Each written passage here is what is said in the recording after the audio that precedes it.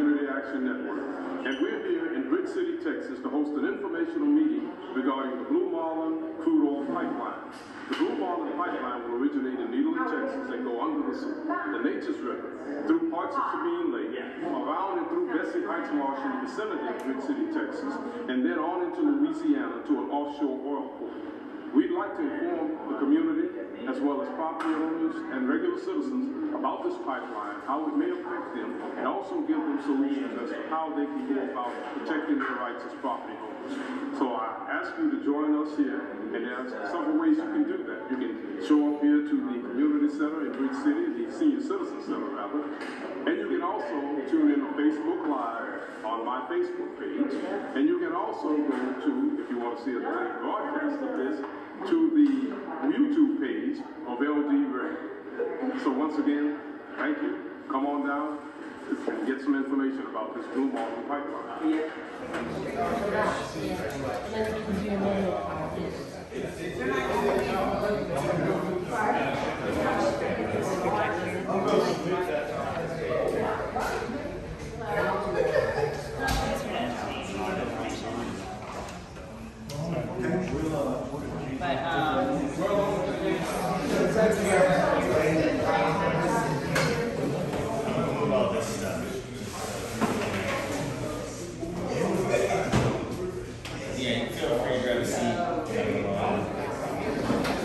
So we're just going to get a whole presentation. $500 million for fines over the last 15, 20 years. They do not have a good track record. Matter of fact, about a month and a half, 2 months ago, they had a pipeline spill.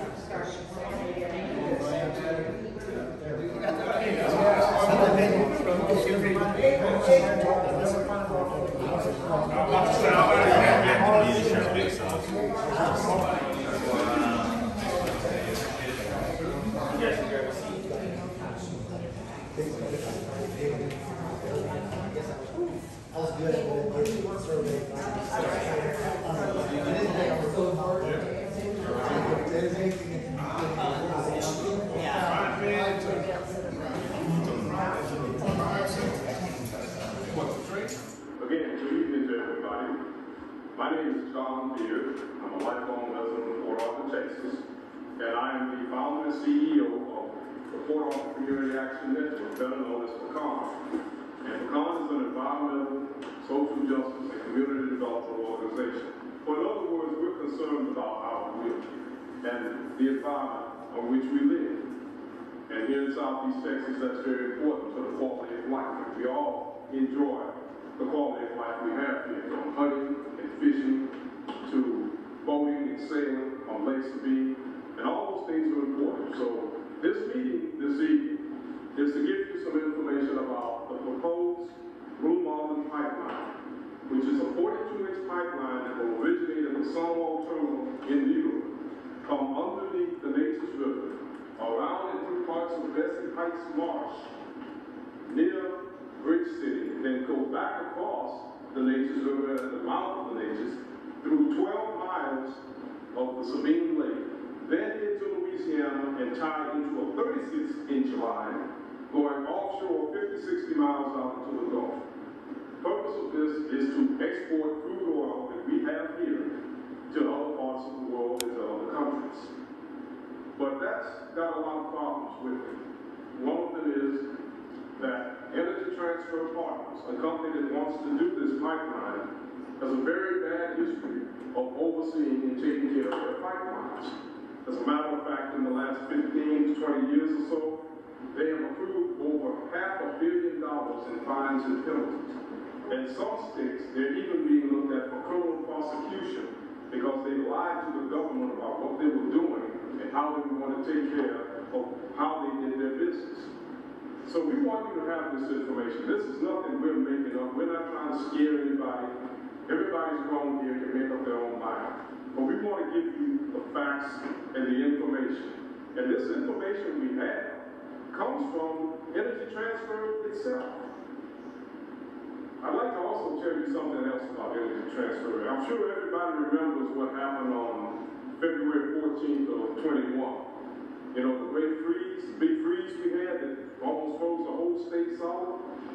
Well, one of the companies that made over $2.4 billion during that time was Energy Transfer Partners. While most of Texas suffered and 250 Texans died, froze to death, Energy Transfer Partners, which is headed up by billionaire Kelsey Warren, made $2.4 billion while we suffer, while many of our friends and others suffer. So once again, this company has not shown a lot of responsibility or accountability for what they do.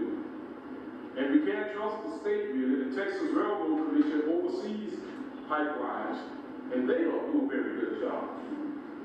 Matter of fact, there was a pipeline leaked by the same company about 2 months ago, just north of us here. How many of you heard about that? We just happened to hear about it, but we took that information and give to local TV and radio stations and said, hey, you let people know about this. Not me. Not a word was said.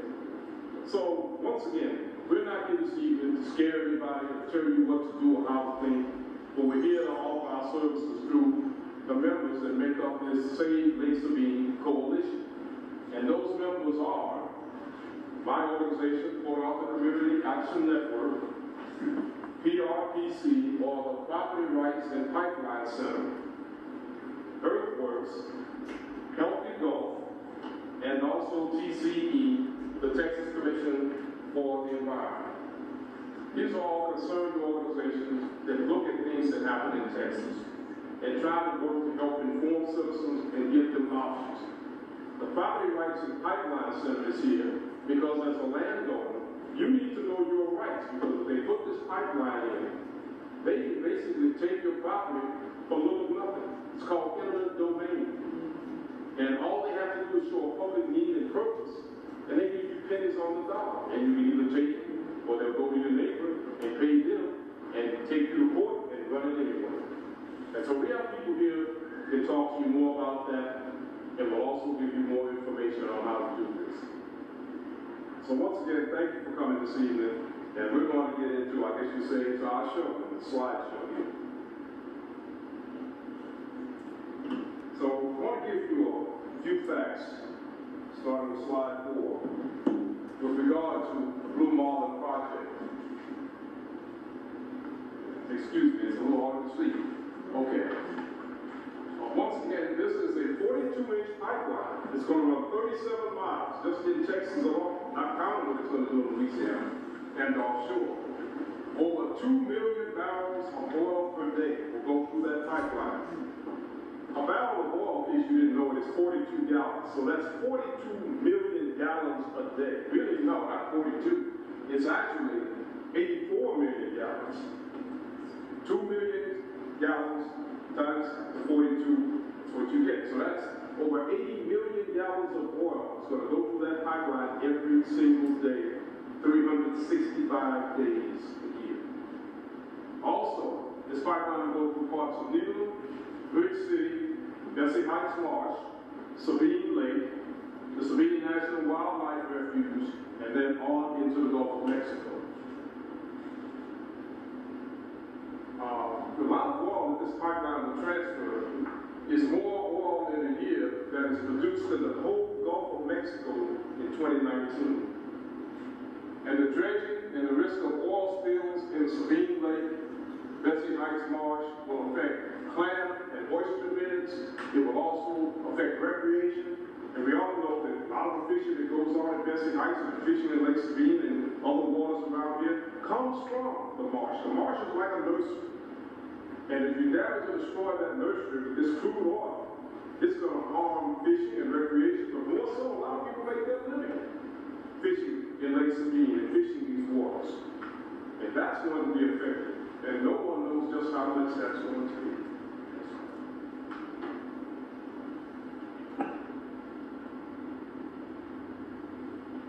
We'll be able to show you later, but this graphic you see of Lake Sabine and all is a study that was requested by the company to do energy transfer. The government wanted to know, if you had a spill, how bad would it be?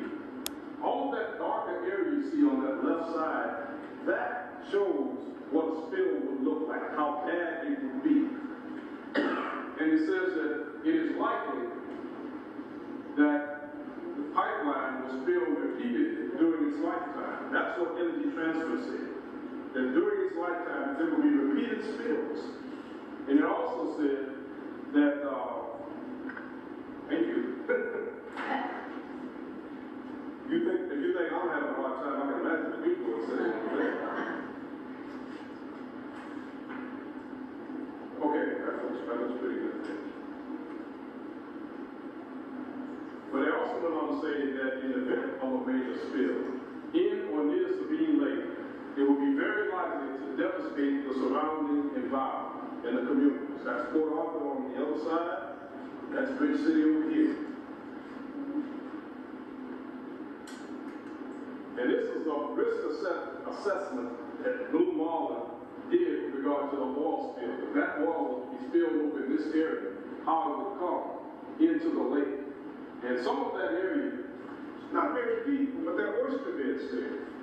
And that's where a lot of young fish and all are. Well, that would be devastating totally. You couldn't use or do that anymore. Matter of fact, there are 3 oyster beds in Lake Sabine. There are 2 in that area, the northern part, and toward the southern end where it outlets, there's another oyster bed.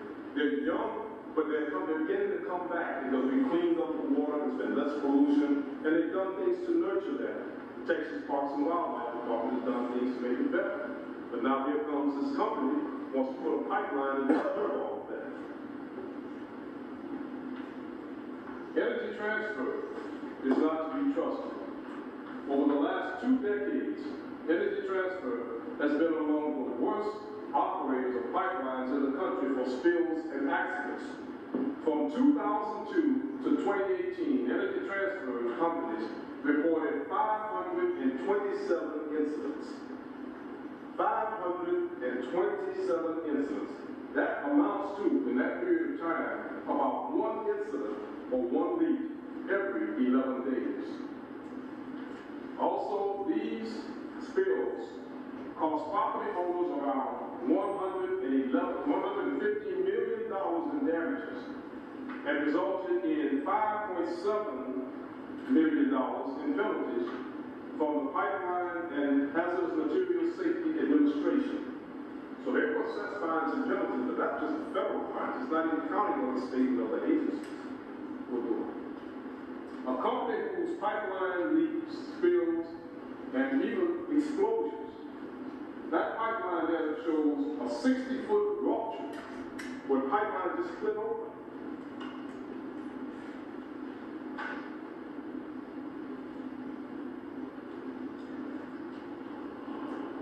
But going further, Energy Transfer was criminally charged for failing to alert the state and other agencies that they were having problems with this pipeline. And because of those problems, that's what you ended up with when they unearthed it to clean up and find out what the problem was and repair that pipeline. This is what they found.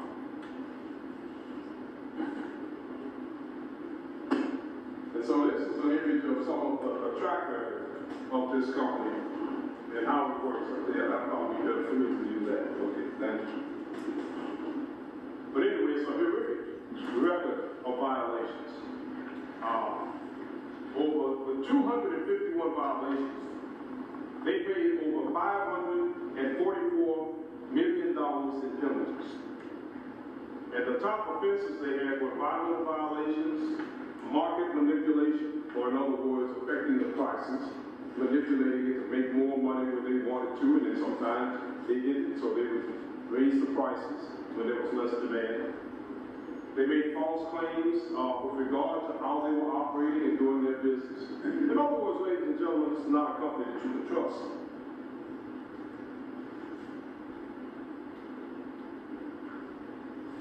Here are a couple of instances of what happened with Energy Transfer in Pennsylvania. October 5th of 2021, in Darlington, Pennsylvania, the Attorney General of the state of Pennsylvania charged Energy Transfer with 46 counts of environmental crimes for their conduct during the construction of the Mariner East No. 2 pipeline. February 1st of this year, in Harrisburg, Pennsylvania, the Attorney General of Pennsylvania charged a subsidiary company of Energy Transfer with 9 counts of environmental crimes related to their conduct during the construction of another pipeline, the Revolution Pipeline. Energy Transfer had 3 incidents just in Texas in a couple of months. June 30th of this year, 2022, the pipelines, and also there's a pipeline spill in West Texas, a liquefied petroleum gas explosion and fire. You probably heard about it. It was in the news.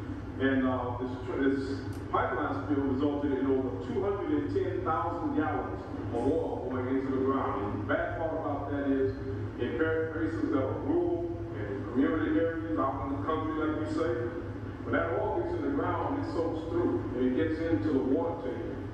So now people who depend on wells for drinking water, farmers who depend on those wells for irrigation, now they don't have a clean source of good water. In just the last couple of months, once again, there was an explosion. There was an explosion in Fort Bend County in June 7th of this year. July 7th of this year. And the blast from that explosion could be seen and felt over 30 miles away. There was another one in Bessie Heights, Marsh, where I told you about earlier, a discharge of approximately 50 barrels of crude oil into Bessie Heights, Marsh.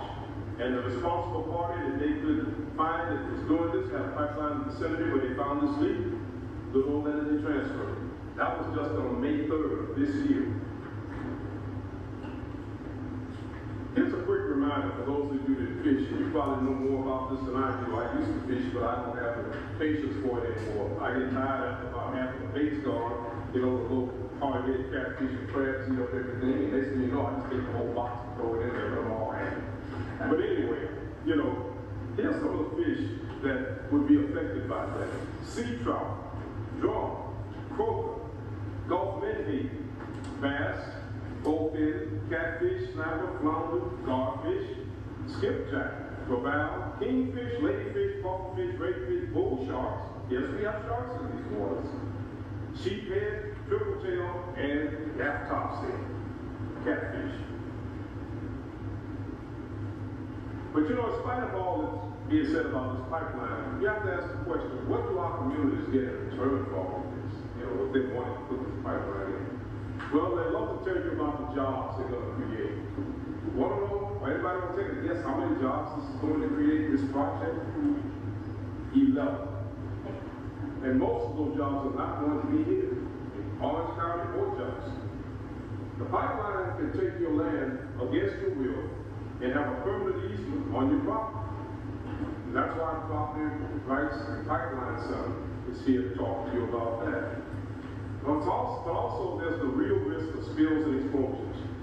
And they make billions of dollars in profit, but only want to give you pennies to basically use your land almost free of charge.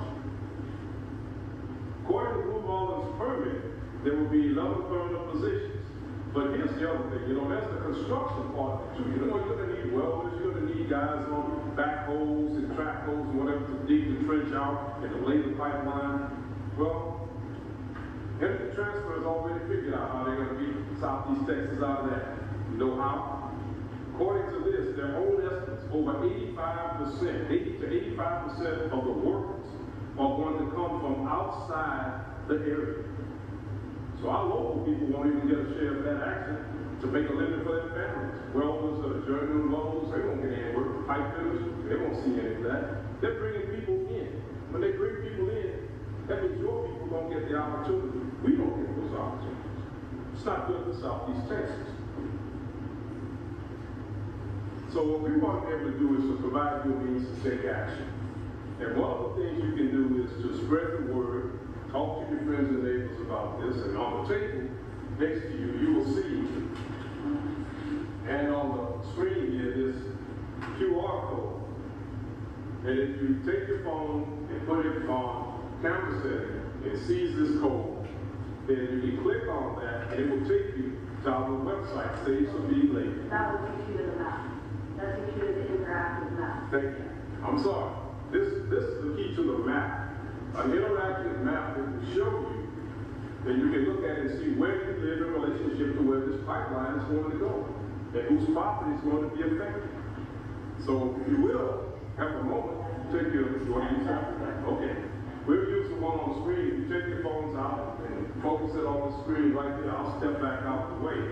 You'll be able to go to that site and see it. And we ask that you share that with your friends and neighbors. Most will have some other information for you to share with them on that.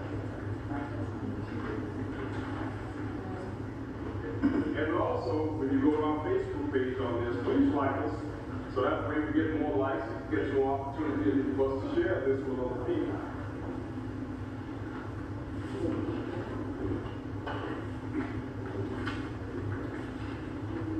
Once again, we're talking about property owner rights dealing with this pipeline. And the pipeline company can use your land against your will, using a device they call eminent domain. And pipelines by the state of Texas as well as the federal government are given eminent domain rights. A company has the right to file a form with the Texas Railroad Commission declaring that they are a common carrier by just checking a box on a piece of paper. Just a simple piece of paper that they have saying, we're putting this pipeline in because we're a common carrier and it's in the public need and necessity. It's going to help the public if we do this. And most of the time the state just says, oh, really? That's what you're going to do? Okay. Sign and seal, go ahead and build a pipeline. And don't take into consideration the impact it's going to have on the environment and on people. And also they use something to decide how much they're going to pay you called just compensation. Who decides what is just compensation? You know, the landowner's Bill of Rights for the state of Texas says you must be properly compensated. You must receive just compensation. You're entitled to receive fair market value, which is the highest and best use of your land to which the property could be used for. You also must be provided with the landowner's Bill of Rights, or a copy of it. And any entity exercising eminent domain must provide you with a copy. So here's a bit of advice. If you approach or live along this pipeline route, there's a saying we have, lawyer up, get some help, get some information. Don't trust to the company to tell you, because they're working for the interests of that company, not for you. You get your own lawyer representation who has experience in property rights and pipelines. You're going to protect yourself, and you're better able to, if you want to let them have part of your property or run that pipeline, let them defend yourself. Once again, we're not here to tell you to do it or not to do it, to give you information. And one of the things we will tell you, though, is if you are in an offer, don't accept the first offer. Everybody knows pretty much the first offer is usually the worst. You have to negotiate, and you have to negotiate the best price for your property. And also, do not sign any easement agreements or land use to run it near or close to your property, because it's going to affect your property value. Also, Texas A&M has a site, the Texas Pipeline Easement Negotiation Checklist. And you can go to that. Matter of fact, we have the listing for it that we'll be able to give you. You can go on your computer and look that up and get the information for yourself. The better you know about your rights, the better you're able to protect yourself and your interests.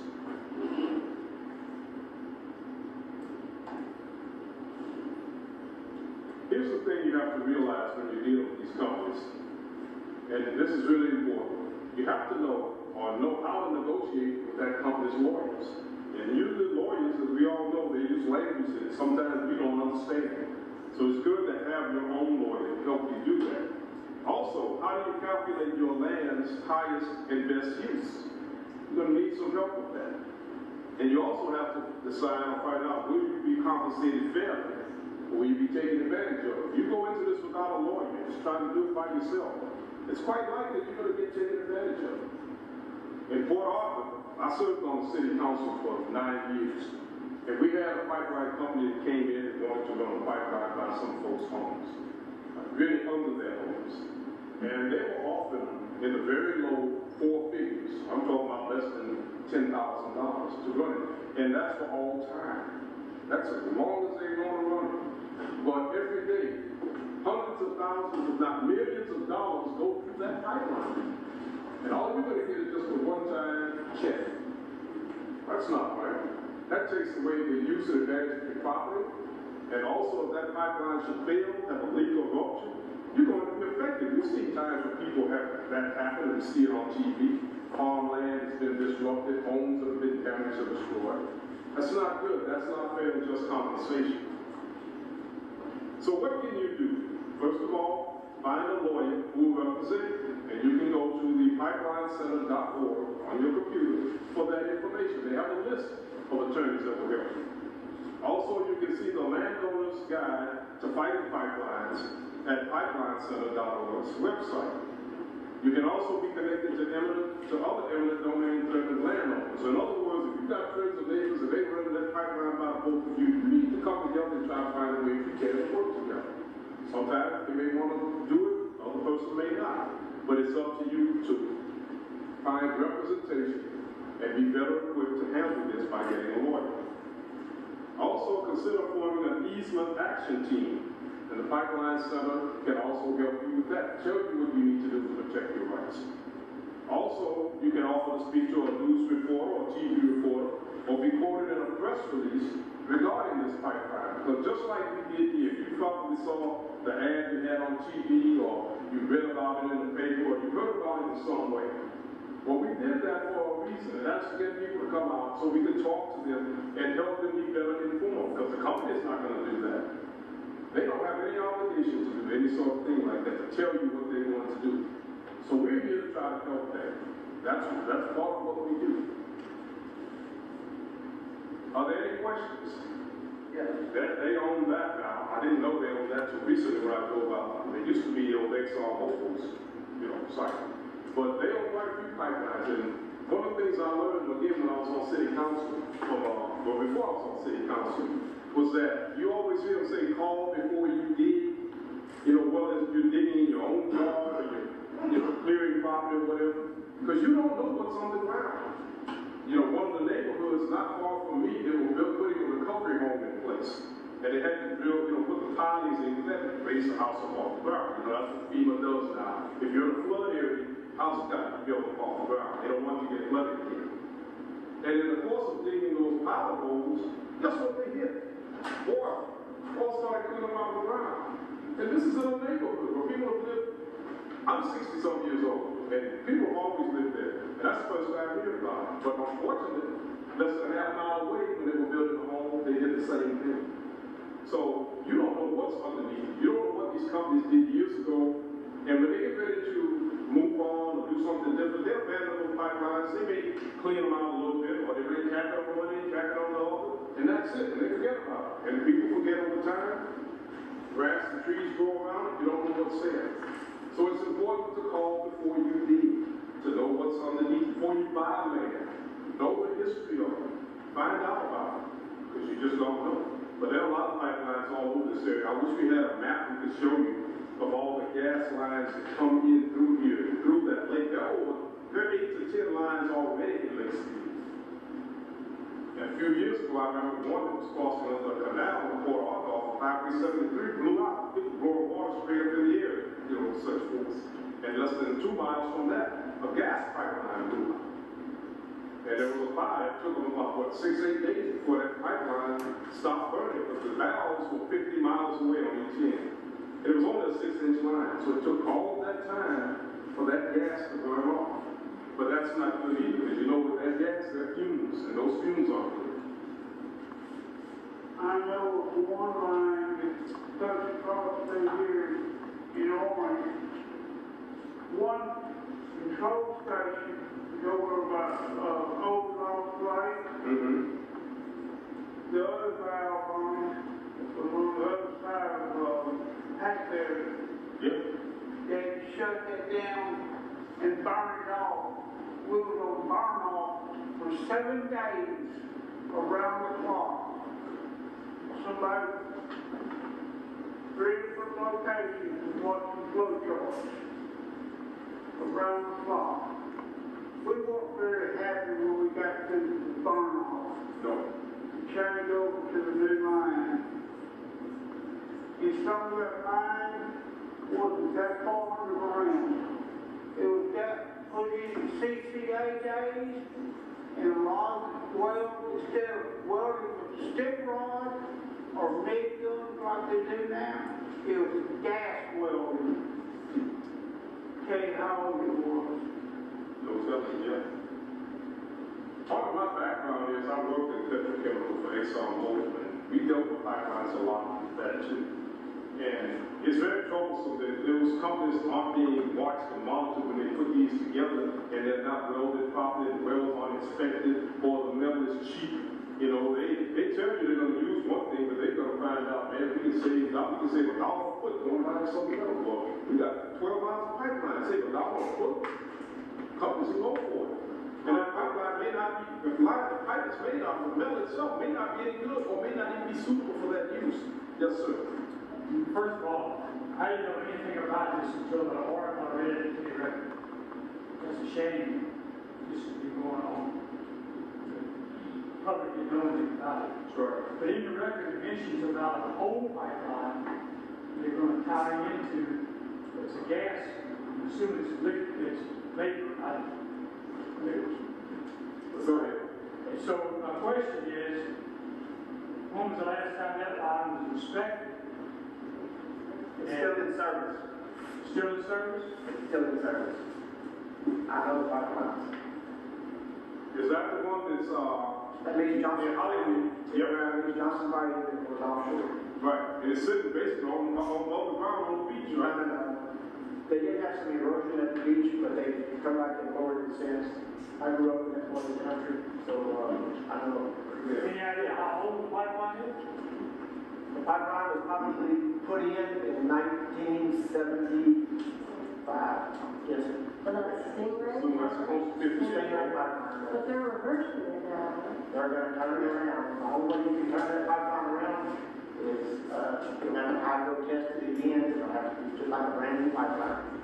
Do they plan to do that? Oh, I'll work in it, trust me, I'll get these. But I have worked for a pipeline company for a lot of years. I see, that's the kind of question we need to ask these companies when they do it, but if they don't come out in the public, well, you don't know about it, you don't get the opportunity to ask about that. Because, like you said, that pipeline isn't inspected, and it isn't checked, and plus, why not the service of that pipeline? That's gas service that's in it, not crude oil. And we know crude oil has hydrogen sulfide in it, embedded, and moisture. And that water, or moisture in the oil, combined with hydrogen sulfide gas dissolved in it, becomes sulfuric acid. And sulfuric acid can eat through metal over time. Why aren't they inspecting? It depends on what agency has authority over it. On land, there's certain agencies that have authority. But once that goes into the water, and it basically, the water touches it, it becomes property of someone else to inspect it and all of that. And a lot of times the companies or the government agencies simply don't do it because they don't have resources, they don't have people. So they have to take what the company says. They let the company self-report. That's like putting the weasel in charge of the hen house. All these leaks that you talk about that they have, was any of them in water? The ones that were in Pennsylvania, I think it was, or Wisconsin. I think Pennsylvania was land. They sometimes call it sinkholes. But I don't know, but I remember you were saying about just 1 quart of oil. Yeah. Even 1 quart of oil in Right. an Olympic-sized swimming pool. You know, we talked about that earlier. A barrel of oil is 42 gallons. Well, to show you how dangerous oil is when it gets in water, I read a study that was done, and a quart of oil, you know, most of us men, we've had to put oil in the car and something, got a quart bottle or a quart of something. And a quart of oil can spoil 250,000 gallons of water. It's 1 quart. 1 quart is spoiled. But in other words, if you ever seen those swimming pools like in the Olympics, they have the 50 meters long and you know, almost, you know, pretty wide like that. An Olympic-sized swimming pool of water. 250,000 gallons. For a quart of oil in it, it's no good. Yes, sir. Who's this say you're getting oil from? It's domestically produced oil. It's all with drilling for. And that brings up something else. It's kind of a side note. We keep hearing about the fact of being energy independent. We don't want to have to get oil from Russia or from Saudi Arabia, anywhere else. So, yeah, we want to drill and get more oil out of the ground. You keep it here. Right. But that's right. But here's the thing. When they do that, you got to remember who's got to do the refining and the drilling. And that's the same companies we're talking about. And once they get it, They're not obligated to keep the oil here and gas here. And why would they when they can sell it for so much more overseas? I'm not trying to say it's all about the money, but really it's all about the money. They make more money on that oil selling it overseas than they do drilling for it here. And if you don't know about drilling, when you see them out there somewhere and they have these drilling rigs on land, it costs $1 million a day just to drill a hole. And guess what? You may not find the oil. It may be a dry hole. And you're buying it in Vietnam, China, it's not going to Europe to help their problems. Right. You think a lot of oil on the gas price are high. Check out what the price of gas in Europe. Transfer right now, so if the pipeline's not put in, the ships will take it there and take it out anyway. So that's pretty much going to solve that problem. No, it's not. And then two, because you have the pipeline in and the lack of maintenance and the danger it creates, now you're going to put people at risk and the communities in which they live and the marshes and estuaries that some of us depend on. And it's just not a good idea. There's another way to do it, we can, but to tell the truth, and that's another story, we're going to have to find a way to do better with oil and gas. Because oil and gas, the reason why it's been so hot lately, the reason why we had these freezes, and sea levels rising and all of that, whether you believe it or not, it is changing. In my short time being here, I can see some of the changes. We've got lawyer Chris Johns calling in. Yes, we have one of the lawyers from PC. Yeah. Before we get to that guy, I think this gentleman's question, he had his hand up. Go ahead. You're talking about pipelines. You know how many pipelines leave this refineries here in Fort Otter alone and go to the northeast? We can cripple New York State. Yeah. Just at Gulf alone, there's probably 200 pipelines leaving that plant going out here to West Fort Otter Road. You don't hear leaks about those. No. They have leaks, but you don't hear it. No, you don't. Same place in the refineries. We had leaks. It wasn't on the news. But you're wanting to make this pipeline news. There's pipelines everywhere. You go out there in the Marsh, right here, Bessie Heights, Marshtown, there's probably 20 pipelines run through there. One incident. That's all it takes. I'm 71 years old. One incident in 70 years. How many times these plants catch on fire? Yeah. Well, just think about the one in Fort Bates, TBC. Yeah. They found part of the debris from that. I heard about where we need to Yes. And I heard it. I was at home that night. And I was looking at Channel 6 News and hospital was saying, hey, we're going to have rain about 2, 3 o'clock that morning. And all of a sudden I hear just rumble. And it rumbled and rumbled on. And I said, that ain't thunder. That ain't thunder. And I got out and went to look around. I lived near both of the refineries. And happened to see that. And then someone called me and said, hey, they had a big explosion in Fort Bates come across the overpass near Memorial in 73. And there it was. And people still trying to put their lives back together. Like I said, don't take it one time. Go ahead. We're going to have the lawyers, one of the lawyers from East Florida. Oh, wait, just 1 second.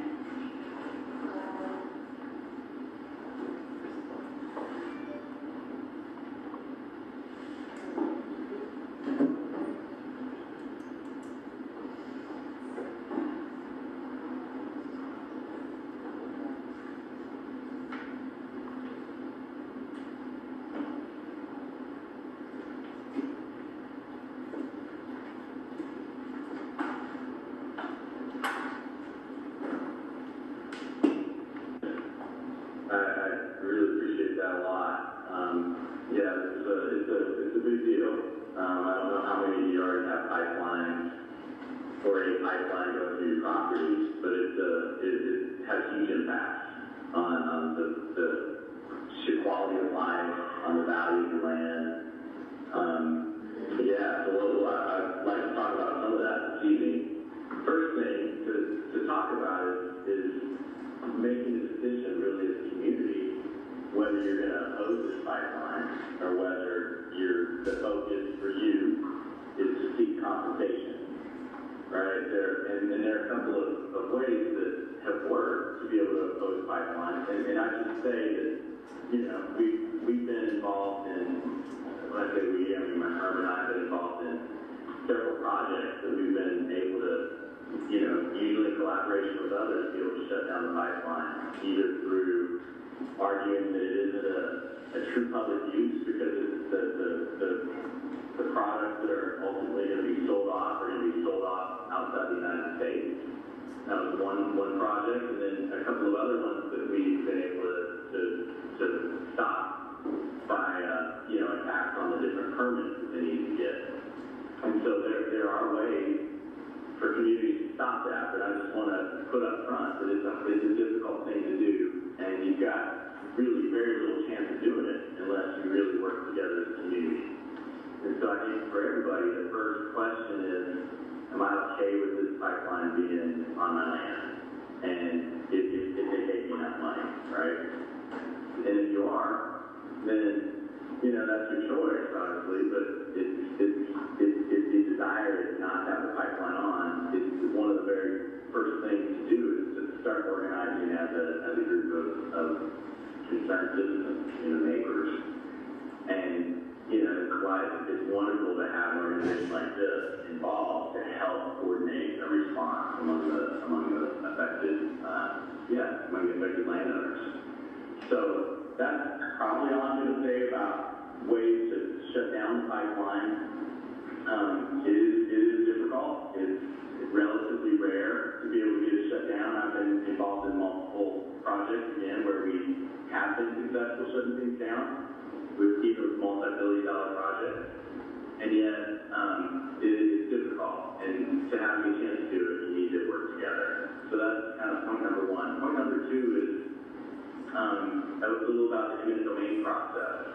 If you find yourself in Texas state court, there's going to be a kind of a two-step process. There's what's called a special commissioner's court, which is an administrative phase. The judge appoints 3 people who own property in your county, and that's their only qualification, is that they be over 21, they be of sound mind, and they own property in your county.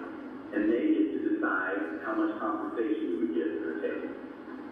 If either side is unhappy, whether it's you or the pipeline company unhappy with the amount that the commissioners award, either side can appeal and wipes out what happened before, and then you just go to court. And the typical thing to do there is to get an appraisal expert to support your side, because the pipeline company, by law, needs to give you an appraisal to support the amount that they offer you. So at that point, it's really what I call the battle of the expert. There's the pipeline company's appraiser who says how much compensation should be paid. There's the landowner's appraiser who, almost every day, is given a much different opinion. I would say a few things though before you get to court even. It's very, very common for people to just take the first offer that they get from a pipeline company. The numbers on some projects are as high as, and when I say take the first offer, maybe they negotiate 10, 15% up. But most people, according to a mediator who has done a ton of these kinds of cases, got some information from the pipeline companies themselves, and they say that about 91 to 93% of people just negotiate a little bit on the front end, and then they just give up their property for whatever the pipeline companies offer. And a lot of times the pipeline company does something that might be a little tricky for people. I want to see if y'all pick up on this. Say you've got a piece of land that's worth $10,000 an acre. Just to use easy numbers. $10,000 an acre, and they say, hey, you got 30 acres here. We're only going to take 2 of your acres. We will pay you $10,000 an acre, the full value of your land for the easement that we're going to take through your property. And so we'll offer you $20,000, but hey, we'll be super generous with you. We'll even offer $25,000 for the 2 acres we're going to take. What's wrong with that? Anybody pick out what's wrong with what the pipeline company is doing there?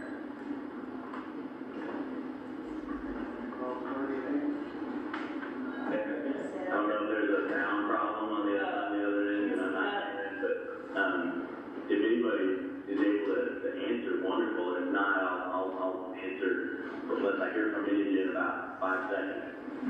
They used it all 30 acres. They're using all 30 acres. Yeah, the pipeline doesn't have an impact just on the part that's taken.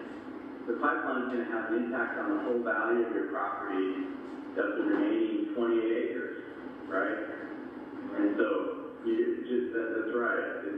And usually, that's where the big disagreement is between appraisers. It's hardly ever about the part that's taken. People can agree that the part that's taken is damaged, 85 to 100% if there's a pipeline on it. But a lot of times the pipeline companies will say, hey, the rest of your property has got 0 damages on it. And we know that just doesn't make sense. And to juries, it doesn't make sense either. Usually, once it gets to a jury and jury hears that, a lot of times they're offended that a pipeline company will say that their taking doesn't impact the value of your remaining 28 acres. Because as soon as you got an easement across there, you lose your privacy. People can come in and inspect the line at any time. There are restrictions on your ability to cross the pipeline with a road or an electric. If you want to develop your land and put electric on the other side of where the pipeline is, you want to put a water line, a sewer line, anything like that, that's a deal, you can do that. You basically have the pipeline company as your development partner. So you've got that. And the reality is that people know that these things are not safe. If you had an opportunity to choose a piece of land with a pipeline on it versus a piece of land that didn't have a pipeline on it, which are you going to choose?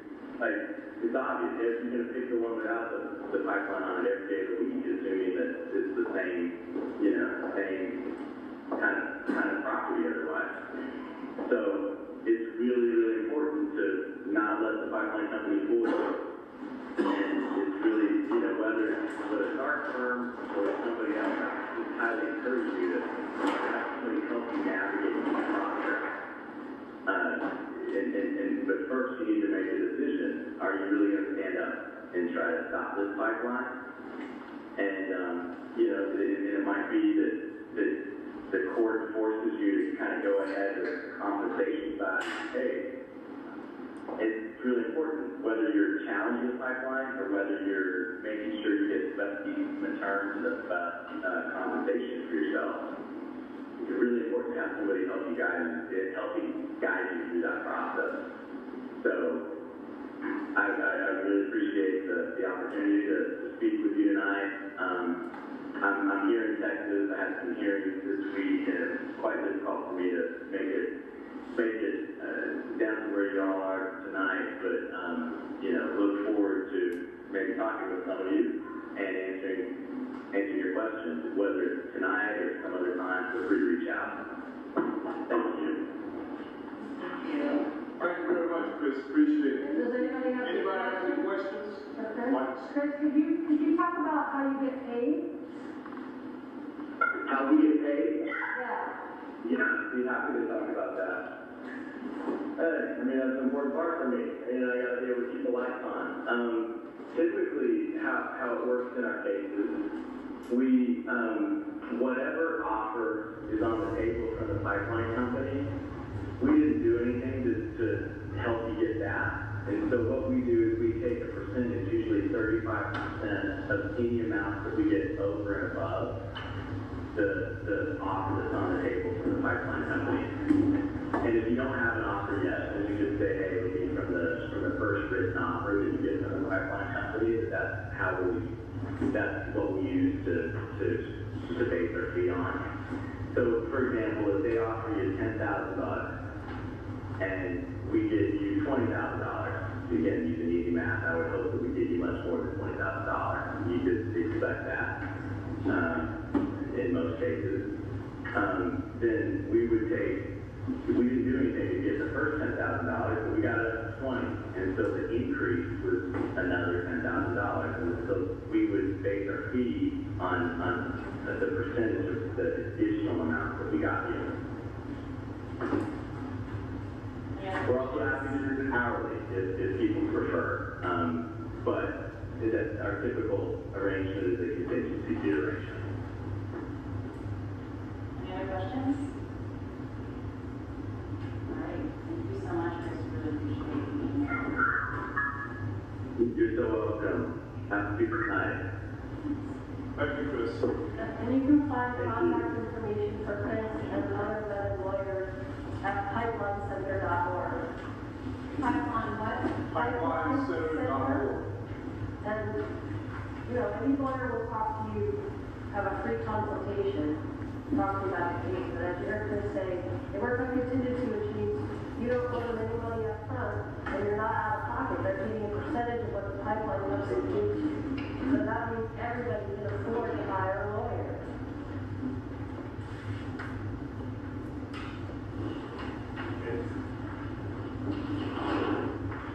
So, here's what we have. If you want to take action now, here's some things we can do. We got 4 stations set up, and you can visit each station. Visit each station to see a map of your community to identify important areas. Matter of fact, we have the little sticky. Yeah. Okay, we got the little sticky here. So if you look on the map to see where you live or someone you know lives in the city of that area, we'd like you to put the little circle on it that we have, the little sticky tab. That gives us an idea of who is an unaffected party and where they live. Also, as this progresses and goes along, because right now it's being considered by the federal government by an agency called FERC. The federal, MARAD, I'm sorry, I keep wanting to say FERC, it's MARAD, which stands for The Maritime Administration. Maritime Administration.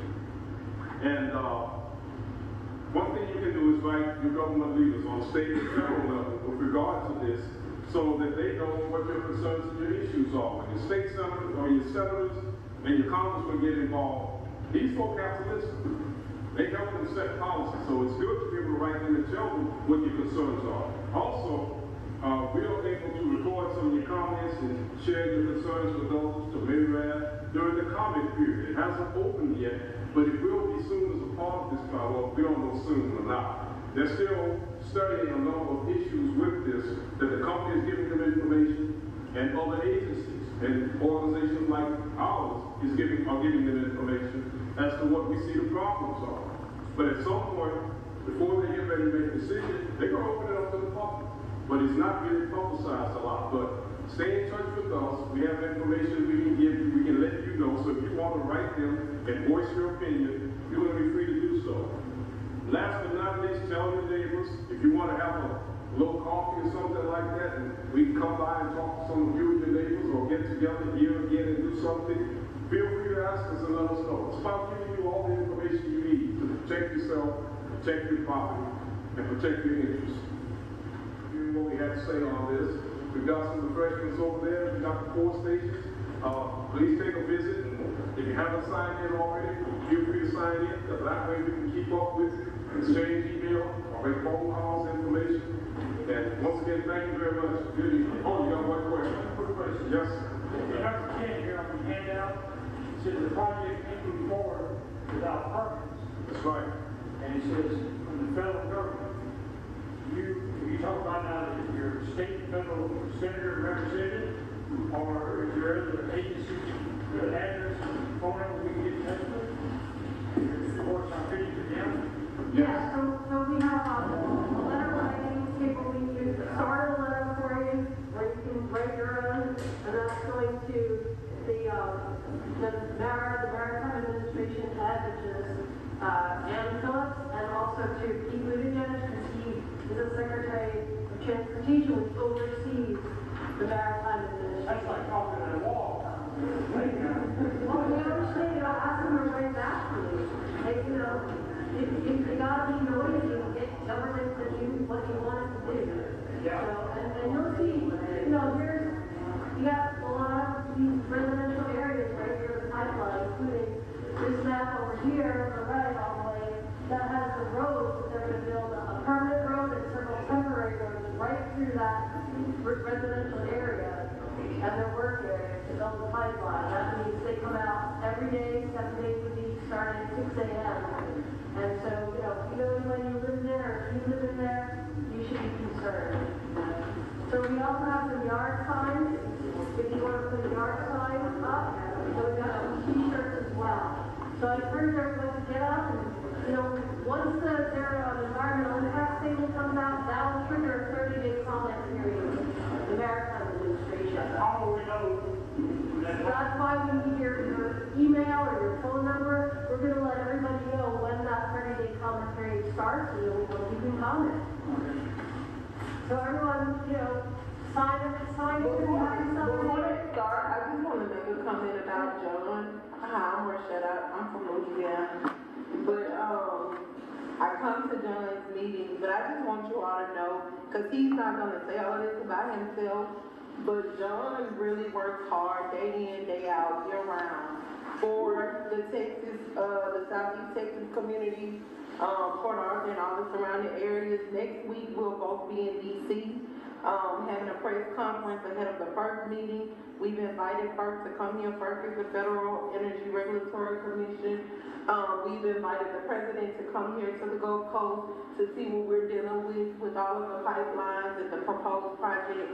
So I want you all to know that this is not just something he decided to have a meeting tonight and the other night, but he has worked up to these meetings, and he really needs support of the citizens here, because whenever they see the numbers of people, that helps us to move things. We're at the hearings, we're commenting, but the more of you who show up and comment and come to the hearings about your property, your livelihood, then it helps him in his fight. His organization is Pecan, Port Arthur Action Network, but he fights for the whole Texas. So I just wanted to let you all know that about him, because he really works hard for little or no money at all. So thank you, John, for what you do.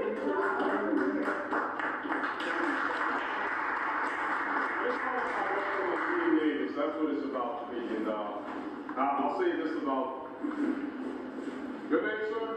David.